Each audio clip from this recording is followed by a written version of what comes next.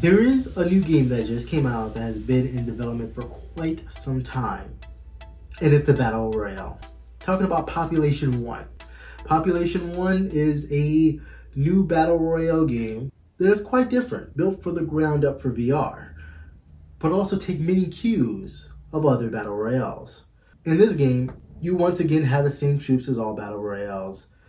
You land on this, like, I'm pretty sure it's like an island, and you scavenge around for weapons as fast as possible, try to be the last one surviving. What makes this unique is that it's VR, which means that you don't have an analog stick to aim with.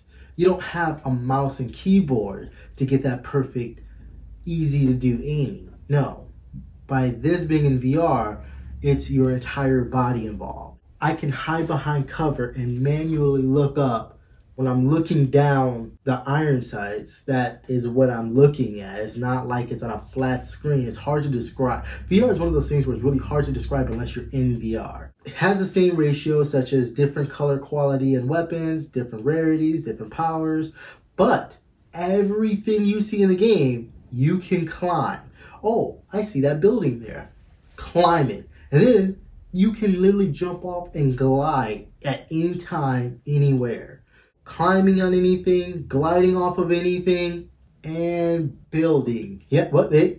I know that you're going to be like, oh no, it's a ripoff of a Fortnite. Yes, I can see you making that clear assumption. I mean, it really does take some cues from Fortnite, but in a good way. Instead of you mining resources, you could find resources everywhere.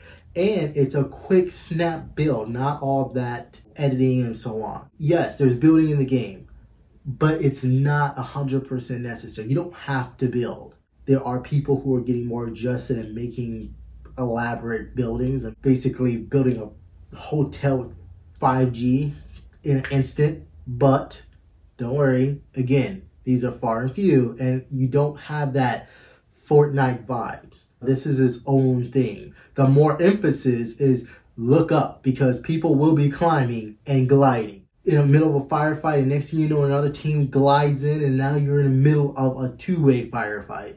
This game is amazing in its own unique way.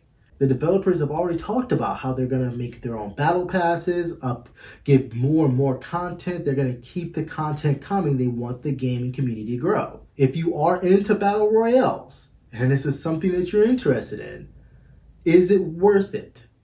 Is it worth this price tag? Because most battle royales, as we know, are free. This one right here, you do have to pay for.